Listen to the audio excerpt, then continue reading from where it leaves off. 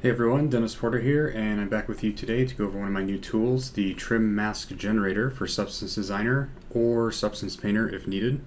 The purpose of this generator is to quickly and easily create mask, luminance, gradient, and even flood fill outputs for both horizontal and vertical trim textures. This tool is completely driven by pixel processors, which may make it a little bit harder to understand for anyone wanting to look under the hood, but doing so keeps the node very fast compared to similar built-in methods. The average timing of this node is between 5 and 7 milliseconds, depending on which parameters you have enabled. Alright, so let's go ahead and look at the parameters and see what we can do with each one of these. The rest of the parameters in this generator are going to be driven by the segment fractions. These values represent the maximum number of width and height grid segments that are available in the image. From this, you can adjust the segment dimensions and position parameters to occupy a portion of this grid space. So as an example, I'm going to bring my vertical position back up to the top. And here you can see we have a total width fraction of 8, and the segment width is also 8. So what this is doing is this is occupying the entire width of the image. If I bring the segment width down to 4, you can see that that only occupies half of the space. So if you don't need to work with a lot of divisions in your trim, you can just set the width fraction to 1, and you don't have to worry about the segment width anymore. So here you can see as I move the segment width up beyond 1, it doesn't really do anything, and this is because these values are all clamped to never exceed the fraction amount. So for example, if I have a fraction of 8, and I have a width of 2, as I go up to 8, once I go past 8, it just stops at 8. So these values can go beyond the fraction, but it's not going to do anything for you. So same with height. If I bring the height beyond 8, it's not going to do anything. So normally with your width fraction, you're going to want this greater than 1 in the event that you're working with something like bricks or some other repeating element. This will allow you to take advantage of the luminance variation output, since each segment can be configured to generate a different value. I'll talk more about this in a bit. So here again with the segment divisions, we have 8 of 8 segments, so it's going to do the full range. If we do 4 of 8, it's going to be half. Same with height, we have 1 of 8, so that's 1/8 of the total vertical space. If we do 4 of 8, it's going to be half the image. And if we do 8 of 8, that's going to just be a whole square. So let me bring this back down to 1 of 8 height, and we'll talk about the position next. So here we have a horizontal and vertical position. With the trim already occupying the full horizontal space, the horizontal position won't do anything, because it's already, like, you can't move it. The vertical position, on the other hand, has space to move, so you can move it. And you can see here, after I get to 8, it's already at the bottom. If I move beyond 8, it doesn't do anything. However, because this is at the bottom, if I choose to increase the number of height divisions by my fraction value, the mask will stay at the bottom until it is surpassed by the height fraction. So by this I mean if I have a height fraction of 8 and a vertical position of 8, and I start increasing the height fraction beyond 8, this is now in position 8 of 16. So here I want to adjust the segment height, and I'll just bring this up to 4. And you can see that the height extends downwards. This will happen until it reaches the boundary, the bottom boundary of the image. So if I do one more to 5, and from here, rather than continuing to extend the mask off of the image, it's going to just push everything upwards. So once I go to 6, you'll see it start adding to the top instead. So this can be useful if you're not wanting to do a whole lot of math. All you have to do is bring the vertical position all the way to the bottom, and then as you increase the segment height, it's just going to add up from the top. And just to clarify, the vertical position doesn't have to be like all the way to the right, like it can be at the number of fractions, and it'll still do the same thing. Just so you understand, the segment divisions and the segment position are always clamped to the fraction value, so even if these are beyond what the fraction value is, they're actually clamped at 8. And one final thing to note before moving on is these ranges are not clamped to the slider, so if you do in fact need, say, 64 divisions for whatever reason for your height, you can totally do that, and now you have a full range of 64. So here I might have to boost this also to 64, like so. So next let's get into the interstice parameters. For this example, I'm actually going to use a full square with 8 by 8 divisions Doesn't seem to do much now, but you'll see here in a second. So first off, we have an interstice mode, which can toggle you between uniform and custom. So what uniform is going to do is it's just going to add equally around the entire image. Custom is just going to allow you to choose to have padding either on left, right, or top, bottom, and also have different values for each. And again, these ranges can go beyond the slider, so I can do like 256, and that's exactly 256 pixels of spacing. One thing to note is the spacing is actually half on the boundaries because you have 128 pixels here and 128 pixels here, which totals 256 actual pixels of padding between the mask if this mask were to repeat. And here's interstice by segment. If we turn this on, what this is going to do is it's going to look at our fractions and our dimensions. And as we start sliding this up, based on that 8x8 grid that we have, we can now create any number of tiles with interstice. And these tiles, no matter how large or small, will always maintain an absolute pixel padding. So each one of these squares now has 44 pixels of padding on the inside, and then obviously 22 around the border since the borders repeat on both sides. If I change my fraction, you can see that the number of tiles changes, but the spacing remains the same. And I can go as high or as low as I want with this. I can go all the way back down to 1. I can do 16. And you'll see that while it's driven by the fractions, it's only going to be displayed based on the dimensions of your mask. So let me create a little square here. I'm just going to do an 8x8 square, and we're going to move this kind of into the middle. Like so.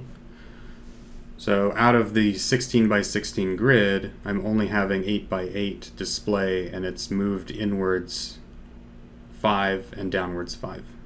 And from here, the interstice will continue to work just the way you would expect it to. Next, we'll go ahead and take a look at the gradient axis parameter. If we go over here to our gradient output, double click on that, you can see we've just got the 0 to 1 range within our mask space. If you want this to be on the other axis, you just toggle it for Y. And we'll go ahead and mess with the fractions and the dimensions, and we can see how this just scales automatically. So we can go all the way full range, 0 to 1. We can go down as much as possible. And this will always be 0 to 1 range within the size of the mask that you've chosen. Maybe a little bit more narrow. You can see that it sort of follows. Same with the Y-axis. This will always follow where it exists in image space.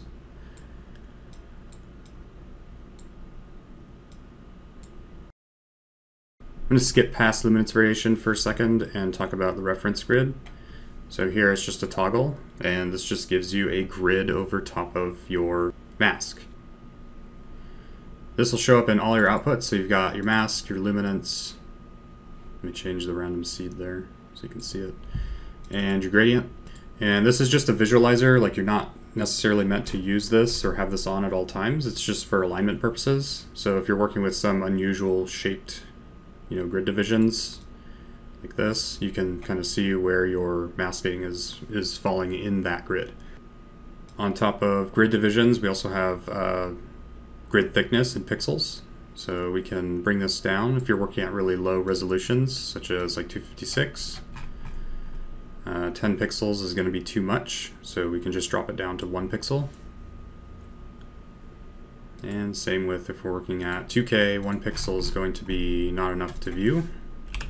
So we can thicken that grid as much as we want. And this goes up to 100 on the slider, but again, you can go beyond the slider by punching in a number manually. Same goes with the grid divisions, so I can do 32.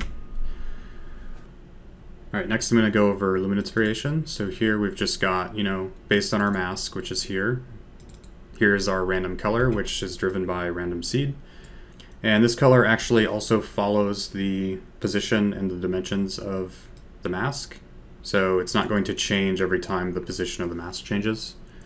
So here we've got the two options, luminance variation, horizontal and vertical. And by default, it's set to solid color by mask, which just means that whatever shape the mask is, that's going to be your one color that you're going to get.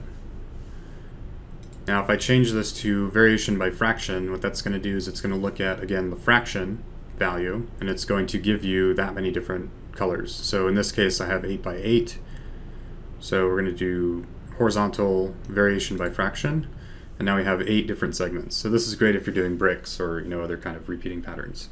If we set the same setting for vertical, you can see here that even though we have 8 fraction, we are only viewing, based on our segment height, 2 of those 8. So we now have a 8 by 2 luminance variation. Again, driven by random seed. And here I've set up the luminance variation to be vertical only. So based on the segment divisions of 2, we have 2 different colors vertically stacked. Next I'm going to talk about show flood fill, so we'll go ahead and turn that on. This is off by default because it's a little bit more expensive to calculate. We can see here, if we turn off transparency, we've got a full range flood fill. If I took my mask and ran it through a flood fill node, I'll get the same result here. Difference is this is 12 milliseconds and this is usually cheaper. So if I run the random seed here, you can see that it's much cheaper in terms of generating a flood fill. Let me go ahead and preview the flood fill from the trim mask generator here. And one additional feature of the luminance variation settings is the flood fill actually responds to the settings. So if I turn on variation by fraction, like horizontally, I'm going to get that horizontal flood fill. And same with vertical and backwards. And we can see, even though we've got all this going on, we're still sitting at really cheap 1 millisecond. The other thing this flood fill has is there are actually no spaces between these flood fills. That's not really something that the built-in flood fill can do. The built-in flood fill needs some kind of interstice to work. So if I actually create my interstice here, like so, now we'll get it. Now it's doing it. But there's gaps, and not to mention it's still running fairly high delay. So let's go ahead and get rid of this flood fill. I'm going to bring in some of the other flood fill support nodes. Let's do flood fill to gradient. Let's go ahead and get rid of that interstice. So if you need a repeating gradient like this is how you would do it. You'd use the flood fill output. The gradient output here will always just be the full mask range. It's not set up to be repeating because the flood fill already accomplishes that. And then this flood fill to gradient node, which is extremely cheap, can just get you that right away. The benefit of doing it this way as well is you can get that angle variation from this node, which is really great for tiles and things like that. So let me get a couple of the other flood fill nodes out. So here's random color.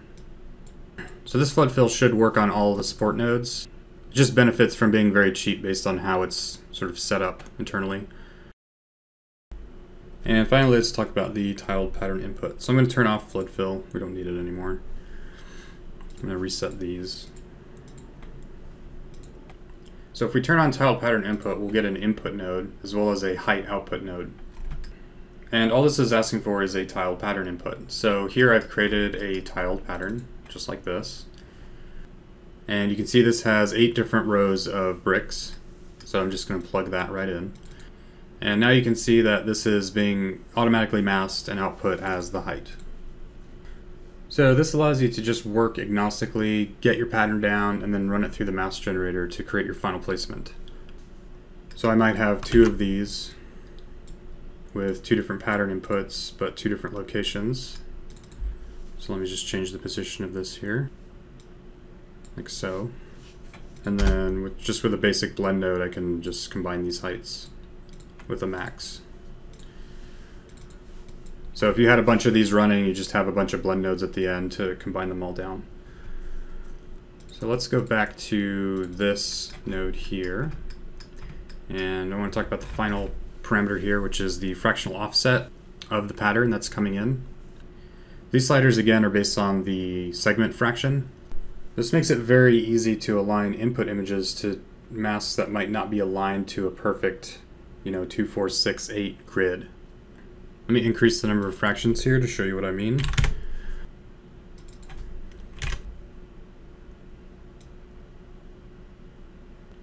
So here my mask region is tall enough to display one of these brick rows, but you can see that the brick is kind of offset. So with the offset slider, if I move this, you can see that it kind of snaps. And what that's doing is that's moving it fractionally up or down until it just matches. So I don't need to figure out the math behind, what decimal value I need to move my image before it comes into the mask generator. It's all built in, so you can adjust it right here. As another example, let's say I wanted this brick over here on this side. Well, I don't really have to know any math again. Like, I just move this slider. And there we go. All right, I think that just about covers all the features and parameters of the trim mask generator. Feel free to reach out if you have any questions or if you find any bugs. Thanks for watching.